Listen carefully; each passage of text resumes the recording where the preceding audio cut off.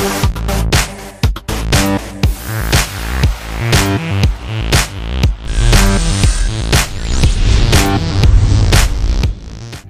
Power star Ram Charan దర్శకుడు బోయపాటి కాంబినేషన్లో రూపొందుతున్న చిత్రం వినయ విధేయ రామ.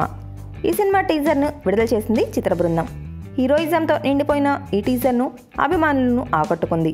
ఇప్పటికే 15 మిలియన్ల డిజిటల్ వ్యూస్ను సాధించింది.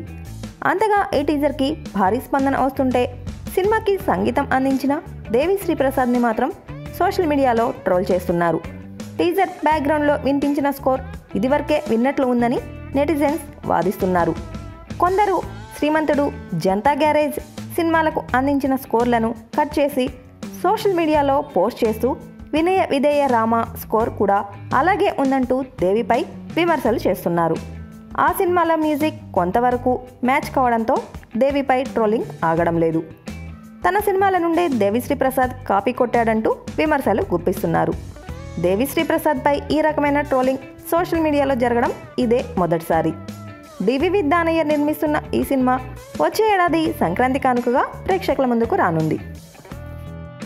For interesting more updates, please subscribe our channel.